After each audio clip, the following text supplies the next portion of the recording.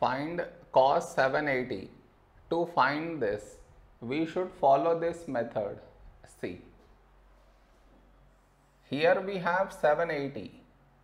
Now you should check 780 lies between which two multiples of 180.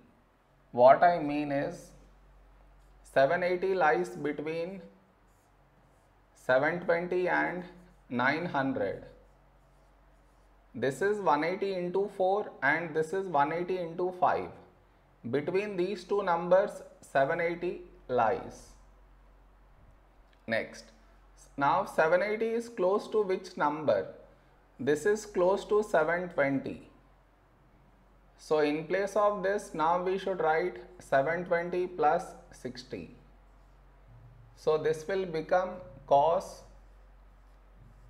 In place of this, now we should write this 720 plus 60. This is your step 1. Next, cos. In place of 720, now we should write 4 into 180 plus 60. Next, here we have 180. So cos is not going to change, it will remain cos. And inside we get this angle 60. Now the question is, will we get here plus or minus?